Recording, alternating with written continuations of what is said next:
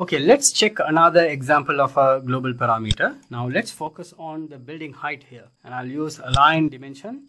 I'll select all these levels, and finally I'll click on the empty space to create the dimension. So all are 10 feet.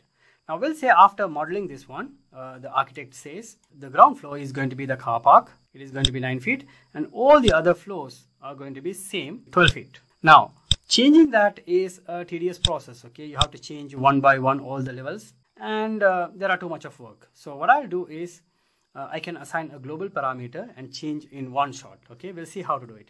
But before that, I'll highlight this dimension because all are grouped. So I'll select this and press tab key, and I'll select this one and I'll erase this. And I'll create again a dimension from here to here, a separate dimension. Now this I want to assign a different value, and for all the others I want to assign a different values. So how do we do that in the sense global parameter? I'll select this dimension, and here you have a button, create parameter. You get a dialog box called global parameter properties. So I want to say this as, for example, we'll say car park room height. RH means room height. Everything is okay, and I'll hit OK.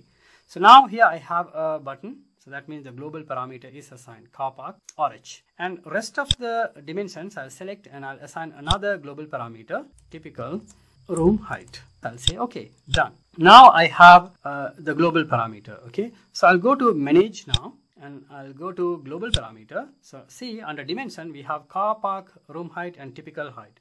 So all are 10 feet now. So I want to make the car park room height as 9 feet. I'll change that 9 feet and I'll say apply. Okay. Now what happened is instantly this is changed to 9 feet. Now here we have multiple floors, right? So this is 10 feet. I want to make it 12 feet. Okay, so let's check. Focus on the height. Okay, right. I'll go to the manage and go to global parameter, and here the typical room height, instead of 10 feet, to see the changes I'll make it 13 feet. Okay, and I'll say apply. See, the overall height changed. So every floor is changing instantly.